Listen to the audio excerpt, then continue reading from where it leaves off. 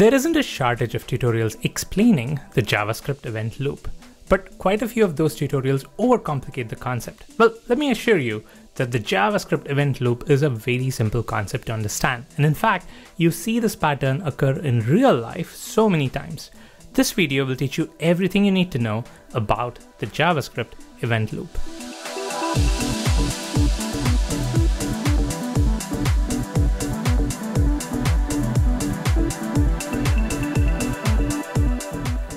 The event loop is really not as complicated as many people make it sound. Let's take it step by step. We know that JavaScript is a combination of synchronous and asynchronous events. Synchronous being one after another. Asynchronous is things like callbacks or promises. Let's start with just the synchronous part. I'll explain to you what an event queue is with synchronous events. And once you get that, you will easily grasp the async events as well. JavaScript is primarily single-threaded. It means that there's always only one thread that does all of the work that needs to happen in a JavaScript runtime. Yeah, I know, there are a bunch of exceptions to that, like worker threads and native stuff, but its application execution is just one thread, okay? So if you load a page in a browser and that page executes a few JavaScript functions, there is one JavaScript thread that's executing it all. That's a difficult job for that poor thread, isn't it? Take the example of a restaurant with just one waiter. I mean, imagine the life of that poor guy. There are a few guests in the restaurant sitting at various different tables, and this poor waiter has to provide service for them all. Now, how does he do it? If the events are spaced out, he has no problem. Let's say the first guest asks for his attention, he goes to her table and answers her question. And after he's done, the second guest raises their hand and he goes to that table. No problem, right? Now, what if it's a crowded restaurant? The first guest raises her hand, he goes to her table, and while he's answering the question, the second guest raises his hand. What does the waiter do? He doesn't immediately stop, of course. He makes a mental note to go to that table after he's done with this table. Another guest calls him, he adds that to his mental note. And then, once he's done with a certain activity, he goes through the list of things he needs to do in his mind, and he does them in order, first come, first serve basis. This is it. This is really what the event loop is. Since JavaScript is single-threaded, there is one thread that executes everything that's on this page.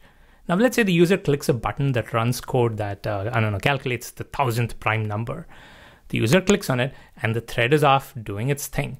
But then the user immediately clicks another button. Now, what does the thread do? Does it drop what it's doing? No, it makes a mental note that it needs to execute that event.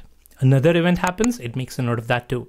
And once it's finished this long-running task, it picks the next thing it had to do.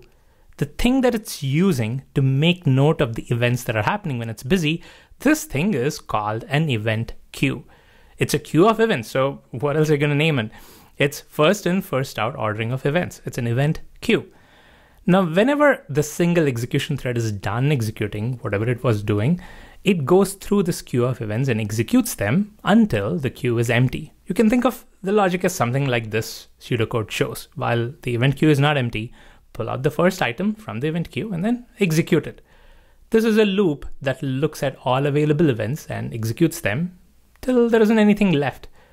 Yup, you guessed it, this is the event loop. So basically the event queue is like a to-do list for the thread, and the event loop is the thread continuously checking this to-do list and doing those things until there isn't anything left. If the queue is empty, it goes to sleep. But once an event gets into the queue, it wakes up and does this thing all over again and again and again. Now, let's examine this particular executed step. When the thread picks up a function to execute, it can be either a simple one-step function or it can be a complicated one that calls some other functions. Now, if there are multiple functions, what happens is dependent on whether those are synchronous or asynchronous functions. Take the waiter example. The waiter picks up an event from the queue and it goes to the table. Now, the person at the table starts giving him an order, but then midway, she checks with her companion at the table to ask what he wants. Now, the waiter is not going to say, I don't have time for that, I'm going to head out. No, the waiter has to wait until the customer completes giving the order. This is blocking, this is synchronous. The waiter waits until the last question is answered and the order is fully given before moving on to the next thing. Similarly, when a single thread picks up an event and that event happens to be a function that calls another function which calls another function, well, the single thread has no choice but to follow that stack of function calls until the first function has completed executing. This kind of nested function calls is usually managed by most runtimes using a stack data structure. JavaScript does that too. It uses something called a call stack to do it. So here's a slight change to that simplified pseudocode. While the queue is not empty, it pulls out the first item, but then it follows the execution logic until the call stack is empty. All right, so this is how synchronous events work. Now, how about asynchronous events?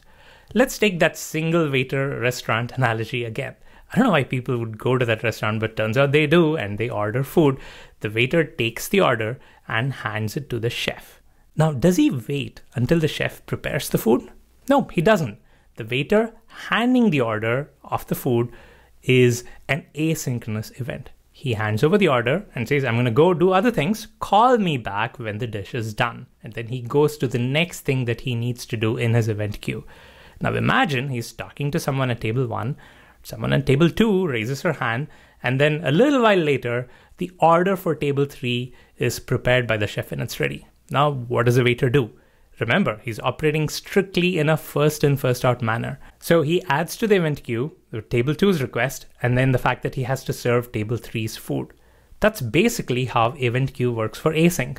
When an async call happens, there's often a callback associated with it. When that async call completes, the callback isn't immediately executed. It is put to the back of the event queue. Consider this example.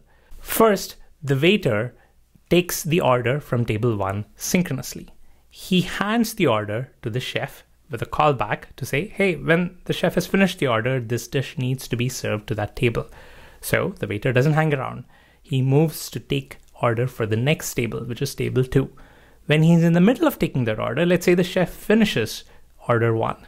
Now the callback doesn't get executed immediately. Nope, it goes to the end of the event queue so that the waiter can get to it once he's done with the current work first.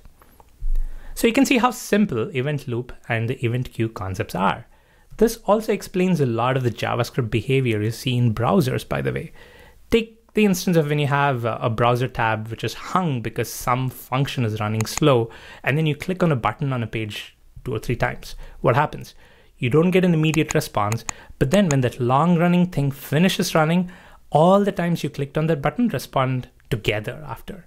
See, JavaScript runtime remembers because every time you click that button, the handler got added to the event queue, and it all got executed by the event loop when that single thread was done doing whatever it was doing. There are a few applications and real-world strategies you can implement in your code to work with this concept. Check this video out, which explains these strategies and how you can apply them to your code. In the meantime, now that you know what the event loop is, you too can make tutorials on the event loop. Yeah, I know I said there are way too many tutorials on this topic already, but that certainly didn't stop me from making one, did it?